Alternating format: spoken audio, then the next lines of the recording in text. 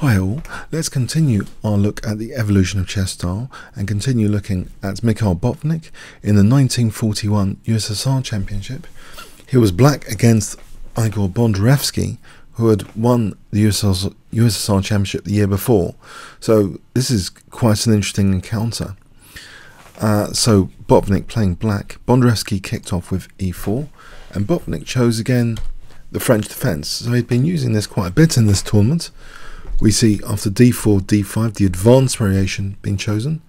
After c5, not the usual c3 to support the pawn chain, but actually slightly rarer knight f3.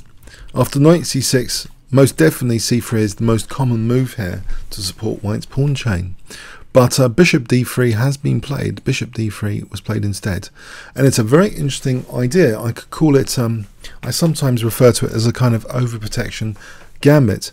If you remember the influence of Aaron Nimzowitsch in this series, he had one concept about overprotecting central squares, and here the e5 square or pawn can be built on with huge pressure by white to make it a strong point, and that's the idea of this gambit, I believe. So c takes d4, white doesn't care about the pawn, he just wants to make this e5 point a strong point.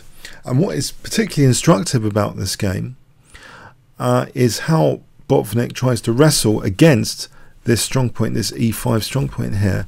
He plays bishop c5, seemingly a little bit, holding on to his extra pawn, materialistic.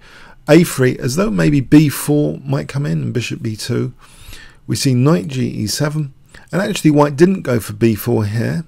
White played knight bd2, preferring to keep his queenside pawns intact. And now we see, instead of the routine castling, this could be quite risky actually in this position because of a Greek gift in any case. Botvinnik plays knight g6, so he's putting more pressure on e5 immediately. White counterattacks by hitting the bishop. The bishop drops back. And now rook e1, trying to reinforce e5. Note, with this maneuver, the f4 square is taken away from white, overprotecting e5 with the bishop for a moment. Bishop d7, again not castling. So what is Botvinnik doing? Is he going to sort of play on the queen side soon? We see g3, as though there's an interest in kicking this knight. And that is one method that Nimzowitsch has mentioned, that if you can't easily carry on your overprotection of a central point, like e5, you can try and undermine the opponent's pieces. And the idea basically of this is if you build up enough pressure behind the central point, it will start to make the break things like f6 impossible, because it will actually eventually lose material. So how does Botvinnik counteract this strategy, this strong point strategy?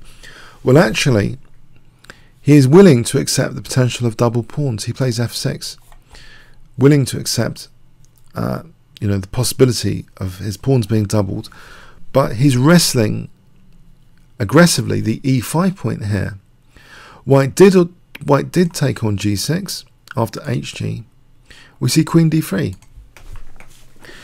So is this a punishment for black's strategy, even though the rook is also activated? Well, there's actually two very good moves here. Black's position is actually very, very strong. The bishop is actually potentially also useful eyeing f2. Botvinnik shows king f7, but it turns out here black's position is so strong that castling is also a very good idea. For example, queen takes, queen takes, knight takes here, and you see that this bishop and the rook are coordinating on f2, sometimes like this. Now there's good pressure on f2, and something like queen f6, and again f2, and this looks like a great position for black. So already black's position is strong, but Botvinnik chose the more interesting looking king f7. And there are ideas popping up here like rook h5, g5 even, to try and undermine and wrestle that e5 point. We see h4 trying to keep a grip on things, but now a nice sliding maneuver with the queen, queen g8, coming to h7. And in fact, I'm pretty sure the influence of this game has been reaching French defense players. My good friend Alex Eflontis, I clearly remember playing this gambit against him, and he playing exactly the same way. Wrestling immediately the e5 point, not castling, allowing double pawns, and this maneuver with the queen is very, very powerful. black is trying to really fight these central squares, and this plays an important part, queen h7, because it facilitates later g5. So bishop d2, queen h7. It's a very, very nice position for black. He's really fighting the central squares now with things like g5 on the cards. Bishop b4 was played. Doesn't really matter, doesn't change things. g5. So wanting either the exchange of queens, or there's going to be damage done to white's king side. It's a bad position for white now. Queen takes, rook takes, e takes, and now g takes. And all of a sudden, you know, black's center is starting to look quite formidable. After h takes g, Botvinnik doesn't release control of the e5 square. Well, he can't do this anyway, it'll be a fork. He just plays e5 here, and the pawns are starting to get ready to roll here with e4.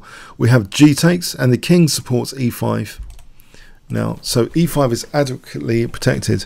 White's overprotection strategy of e5 has been severely broken. It's a model game example, in fact, of how to break the overprotection gambit. If it's got a name, I'm not particularly sure, but it's a rare bird idea in the advanced variation of the French to sacrifice the d4 pawn to try and get this, you know, grip on e5. But here you can see it's a disaster. Bishop d6, tokenly hitting e5, it's just protected. Knight h4, and now some threats are emerging after rook g8. Threatening rook takes h4. King h2, we see bishop f5, and now c2 is a big problem. What is white doing here? Rook e2, and now d3. This is looking very, very unpleasant. Rook d2, d takes c2. White's been completely destroyed. His central control, his king safety has been shot to pieces. f4, it's a pretty miserable position in any case. This just speeds things up, I guess, to the end. Bishop e3. We have now bishop takes e5, check, knight takes, f takes, and the king actually just goes safely to e7, shielded by white's pawn. And in this position, we have rook f1. Okay, and now Botvinnik finishes quite neatly here, not giving white any chance. Can you guess what he plays in this position? If I give you 5 seconds, starting from now.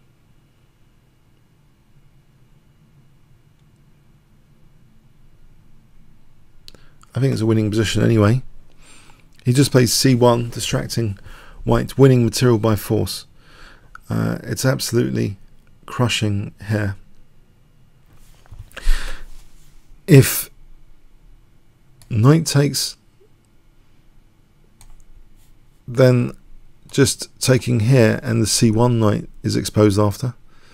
So the knight's pinned here. This is just winning material. It's just completely winning. c1 in this final position. Not really much else can be done after c1. Rook takes. There might even be stronger here than bishop takes. There might be an insertion of bishop f4 available in this position. Let's just check this out in this final position. I did have a note on this.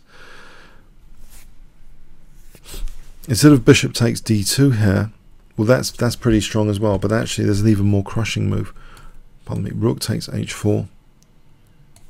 Bishop f4. This is even more crushing. The position's gone for white anyway. In the final position, there's lots of moves that's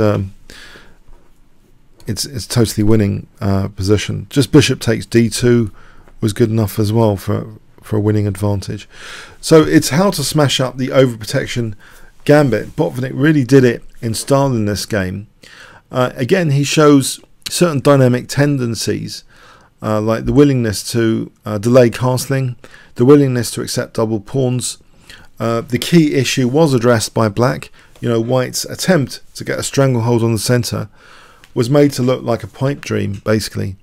And I'm pretty sure this has influenced some French defence players in this particular variation of the advanced variation, where white's giving up the d4 pawn to try and get this grip on e5.